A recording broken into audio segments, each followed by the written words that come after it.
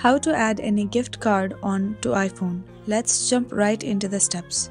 You can use your gift cards while purchasing apps and other items on App Store.